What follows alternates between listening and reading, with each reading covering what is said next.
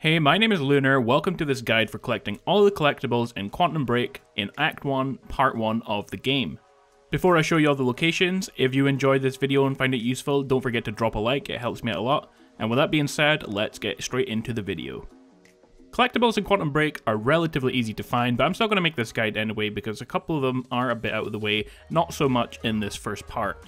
And if you want to know what the collectibles are split into, they're breaking down into quantum ripples, intel, Chronon sources, documents, computers, and media. And each of those are broken down again.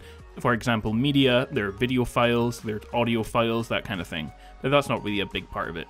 If you take a look at any of the acts in your timeline, you can see the overall progress of all of the collectibles that you've discovered. And they are 8 quantum ripples, 9 intel, 60 Chronon sources, 61 documents, 45 computers, and 23 media. So that is everything that you have to collect for the entire game. So let's get into the actual collectible part. At the very beginning of the game, okay, you start here at the opening to this university, and the collectibles are actually really easy to find. Unlike a lot of games, there's no map to show you guys exactly where things are, so you just kind of have to go exactly where I go. I will try to explain it as best I can if some of them are out of the way. But for the first one, all you have to do is go to this map of the campus that's immediately on your left when you begin the game. When you hit X on it, it will unlock the collectible. That's all you have to do.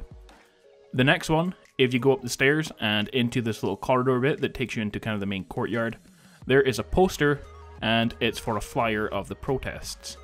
If you continue along this corridor, there is a notice board. You can take a look at the Stop Monarchs Problem poster, and that is your third collectible. Immediately behind it, there is another poster board, and this one has a seminar poster, and that is your fourth collectible. If you go into the main circle, there is a radio on the chair. I can't click on it yet because I've already done so. Once you click on it, it will disappear. But that, if you listen to that, that is the next collectible. If you go around the circle, there is Amy's Monarch timeline. That is just this notice board here that has a timeline of all of Amy's Monarch problems. You can click on that. That is your sixth collectible. And if you go into the tent on the right hand side of it, there is a TV where you can watch the trailer for a TV show, and that is your seventh collectible. That just leaves 2 more on the outside part of this campus. Immediately from the TV, head to the entrance of the physics building, and immediately on your left, there is 2 more notice boards with more flyers that you can take a look at, and that will be your 8th and 9th collectibles.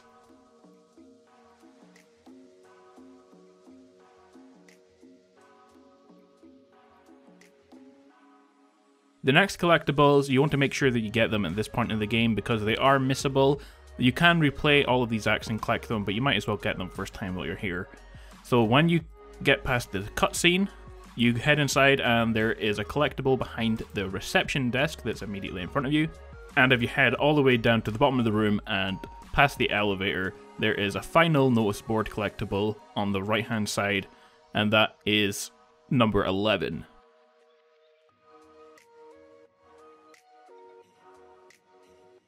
The 12th collectible, and this one will actually unlock an achievement if you do it. When you head up to the elevator, there is a projection on the screen. All you have to do is sit and watch it. You will get the 12th collectible, and also you will unlock an achievement. The final 4 collectibles are all in the physics lab.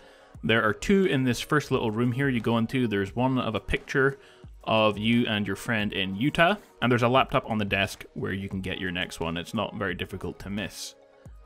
When you leave that little room, immediately on the desk on your right, there is the 15th collectible, which is an iPad. And immediately in front of that, there is another little notice board here with a schematic, which is your 16th and final collectible for Act 1, Part 1 of Quantum Break. Alright guys, I hope you have enjoyed this video and find it useful. Like I said, the Act 1, Part 1 collectibles are very easy. They're all pretty much on your way when playing the story, so the future videos will be slightly more difficult. But I still wanted to make this first one just to cover everything. As always, if you found it useful, don't forget to subscribe. Enjoy the rest of your day guys. I will see you in the next video. Bye.